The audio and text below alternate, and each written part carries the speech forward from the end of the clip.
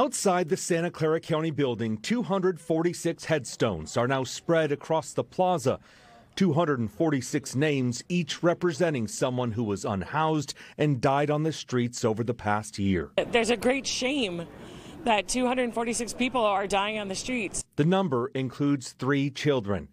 Another headstone says some died of preventable causes like pneumonia, some died from addiction, but all died due to their homelessness. They went to the same high schools that the rest of us went to. They worked at the same jobs that all of us worked at. They're part of our community. They're just suffering as a result of something that happened to them. Multiple homeless advocates joined local religious leaders to remember.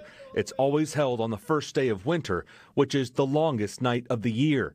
But it's also a chance to talk about solutions in the shadow of the county government. There has to be a middle ground of doing something short term to get people out of the street while you build this long-term housing. To try to have some sort of commission of people that are formerly or currently unhoused to be able to review anything that has to do with affects them. Just last week, at least 2 people died to exposure. The coroner investigating if there was another who was discovered outside of a 7-Eleven.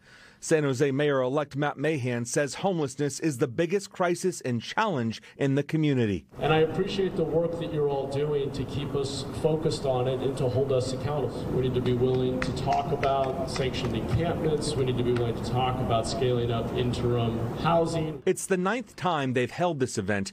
Everyone here hopes it won't be necessary to hold it again. In San Jose, Cull, NBC Bay Area News.